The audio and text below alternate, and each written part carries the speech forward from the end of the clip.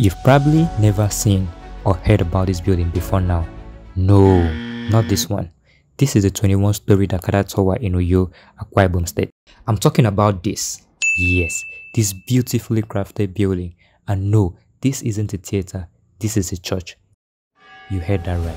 This is the International Worship Center located in Uyo, Akwa Ibom State, and is a multi-billion naira project by the Governor Udom Emmanuel's led administration with the hope of providing employment for 3,000 Akwa Ibomites.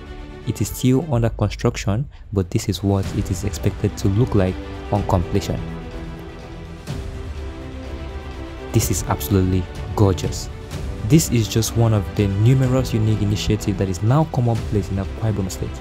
Akwa Ibom State was just recently crowned the cleanest state in Africa, and it's absolutely true.